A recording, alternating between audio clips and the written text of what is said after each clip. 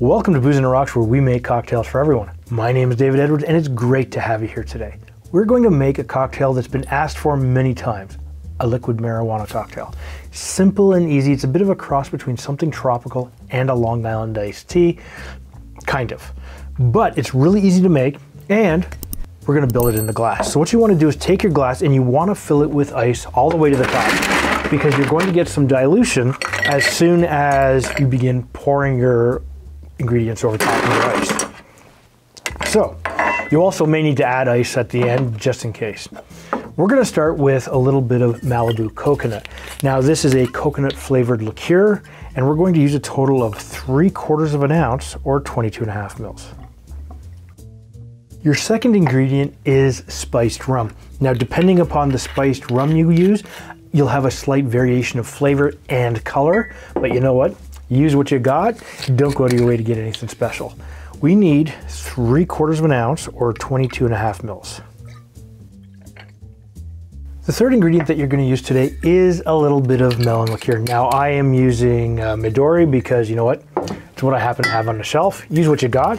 This will just give you a bit more of an electric green, but usually the color is pretty consistent and close.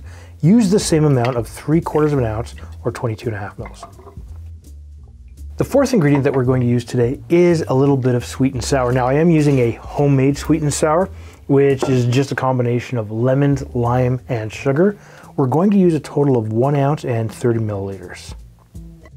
Your next ingredient is a little bit of pineapple juice. Now I recommend fresh pineapple juice if you can get it. Unfortunately at the moment I can't, so I'm just using some Del Monte pineapple juice.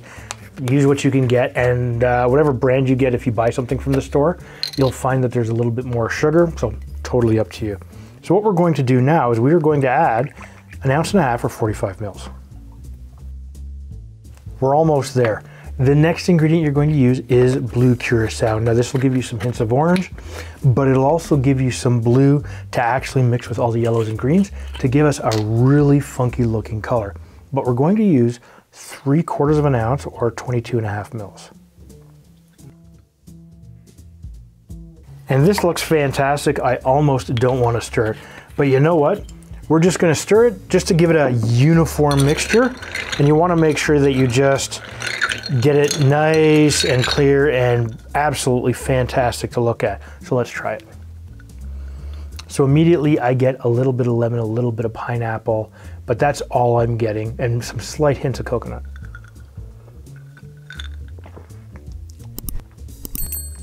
Yeah, I'm gonna have a couple of these tonight. These are really good. Now this is a sweeter cocktail, if you like sweet cocktails, and part of that comes from the combination of the coconut liqueur, the Blue Curacao, and the Midori. They all have a lot of sugar, plus there's a little bit of sugar in the homemade sweet and sour. So it is something to consider, and you can make adjustments however you want to get it to be exactly the way you want.